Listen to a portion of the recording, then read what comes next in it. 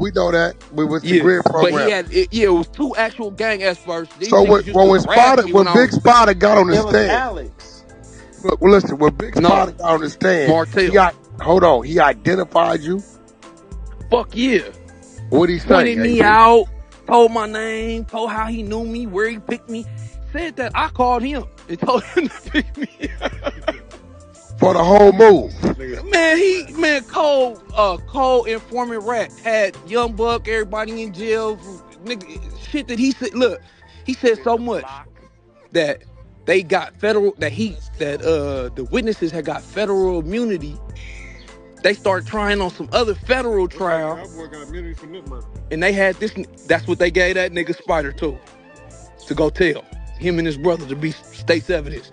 Then by the time I get out, I go meet up with Draws and Wack at the time. Remember at the breakfast spot? I just came on. I'm about to go out there and go meet up with Floyd after that. I'm about to go and I'm keep going. Nigga, when I get there, I go to the studio, Hollywood, Game and Magic up there.